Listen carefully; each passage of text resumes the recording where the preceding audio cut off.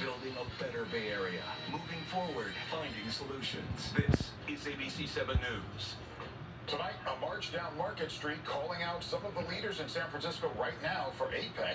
President Biden, Vice President Kamala Harris, Governor Newsom, all there for a fundraiser dinner as protesters arrive outside. And we got video as some of those guests exited the Merchants Exchange building, which is on California and Pine. Mayor London Breed and former Mayor Willie Brown were also in attendance. Event staff reportedly closed windows to drown out the protests happening out front. Good evening. I'm on the date. Thanks for joining us. Tonight kicks off the busiest stretch of the Asia-Pacific Economic Cooperation Summit, and all of the high-profile leaders have now landed in town. Yes, and with that come the protests. Indeed, we saw hundreds of pro- and anti-China demonstrators rallying at SFO as President Biden and China's Xi Jinping arrived.